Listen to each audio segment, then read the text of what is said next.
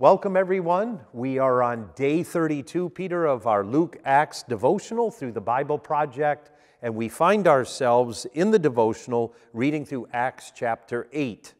Now, normally, as you know, at this point in time, we would have some things to say about that, but instead we have a Bible Project video.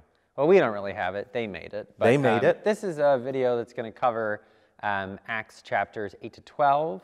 And tomorrow we're going to take a look at Acts chapter 9, which is kind of our first big view of a man named Saul who will become St. Paul. So I think we'd maybe suggest that as you read through chapter 8 and as you watch this video to pay particular attention to a man named Saul who by the end of Acts is really going to become the central figure. Right, and so, as you will have noticed in the email that I've prepared and sent out, there'll be a link to the Bible Project video, and we really want you to go watch that. We mutually feel that the Bible Project does a better job than anyone we found in helping us to see kind of the overarching story of what's coming next, the little section of Scripture that's coming next. So that's kind of it, right, Peter? The final thing we would like to say, though, is what? Subscribe!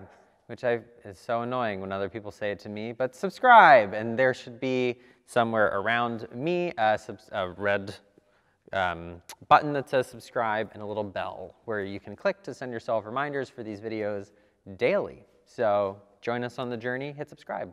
And that's it, and we look forward to seeing you tomorrow.